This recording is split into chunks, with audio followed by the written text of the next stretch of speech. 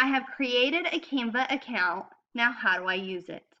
As you can see, Canva offers many templates, resumes, presentations. If you scroll down, you can see all the design types that Canva has for you. You have social media options, Twitter, Pinterest, Instagram. You can create documents, resume, letterheads. You can use those for interviews. You could create business cards, brochures for class, Google header. The options are endless. For today's example, I'm going to show you how to create and edit an infographic.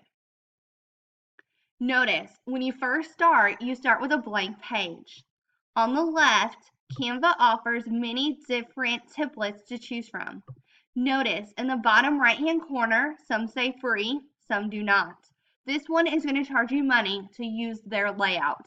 So make sure when you're selecting that you choose one that fits your needs, but also says free.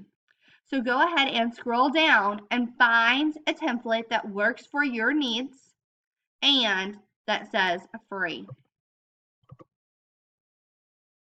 Once you select one, go ahead and click on it and it will throw it over into your workspace. From here, we can edit many different things. Notice you're starting with an image that's 19% of the actual size.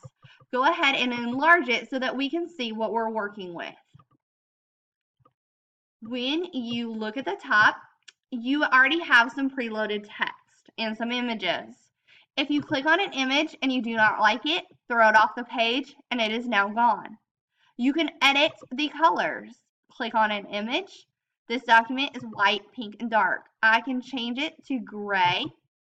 Notice if I want to change any piece of my text that is white, I can click this and now they are all changing to gray. I can change this white to yellow. So you can play around with the different colors. You can rotate. You can enlarge your images. With text, you can highlight your text. You can change the font type. You can change the size. You can make your text box wider, shorter. I can move it around. I can also make it bold. Now, not every font type will let you create a bold. So if this is grayed out as the italics is, then that will not let you choose that option. I can left justify, center, or right. I can make everything uppercase. I can use bullets, etc. So those are how I change my font. Also, when you're working with images, you can copy. If you want another the same size, you can still edit and change that. I can arrange it and move it to the back so that it is behind or in front of an object. I can move it to the back, so now my syringe is in front. I can make it where it does not stand out as much. It kind of fades into the background. So if I wanted to put text on top of it, I would probably change my text to a white or something that is not, that can be seen better. And then I could move that on top. When I have an image, I could hyperlink it so that it could go to something else. If I want to add my own image, you go to Uploads. You're going to search it on your computer.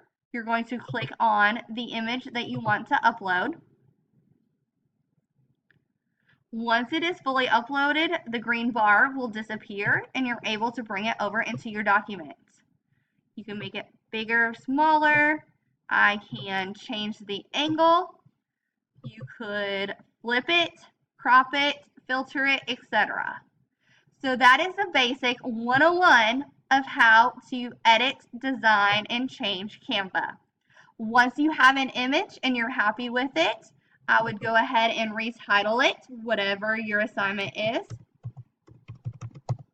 and save it. Now we are going to download. If you are creating an image to use on social media, you'll want to make sure that you save it as a JPEG or a PNG. If it's something that you're going to print, I would always do a PDF. So you are going to download. Notice where you are saving it to. Your computer. This will allow you to do many things. You can print from here, upload, etc.